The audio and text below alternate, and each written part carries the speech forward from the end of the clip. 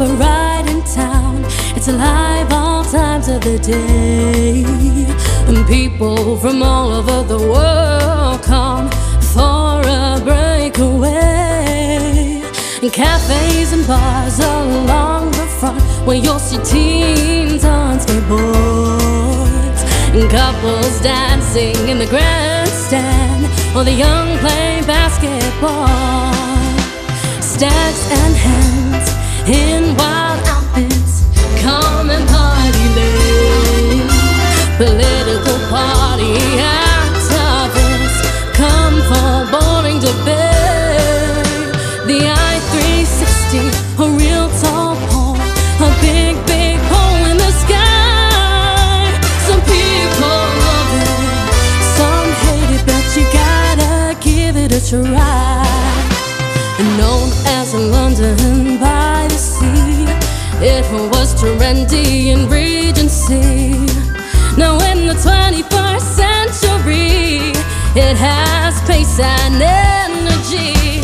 Inspiring Brighton festival draws artists from around, and poets, thinkers promoting plays and music of every sound. On the pier you'll see all the stalls, scary rides at the fair, lots of buskers along the front, and entertainers with flair.